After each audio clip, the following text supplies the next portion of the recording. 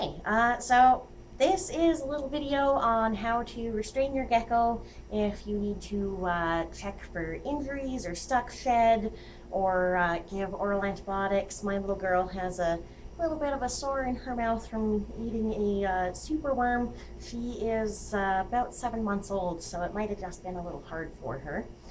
So usually, first, in order to restrain your gecko, you need a gecko. This is Starburst. She's very cute. At least I think so. She's looking a little dusty right now. I think she's about to shed soon.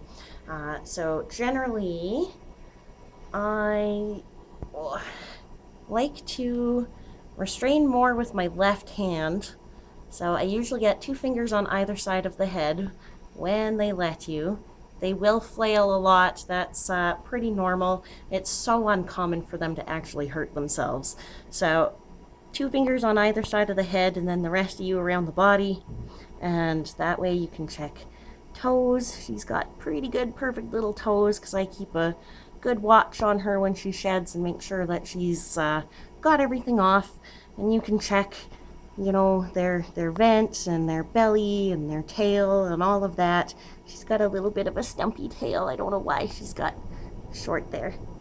Squish, squish. Okay, so it's always best to have your medication ready first, and she's actually really good with this. I just, oh yeah, I know, right at the tip of her mouth there, she will usually actually just lick it up if I put it right on her mouth, which she's refusing today because, of course, I'm recording it.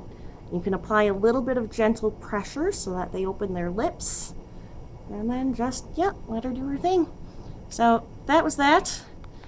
And you can kind of see right there on the side of her mouth, that's her little injury, but it's doing a lot better. It's healing up. And again, toes, everything looks good. Oh, she's got crossed toes there. I don't know if you can see that. She says this isn't fun. And then you can, you know, check the eyes and ears and nostrils and all of that. And then give your gecko a little kiss.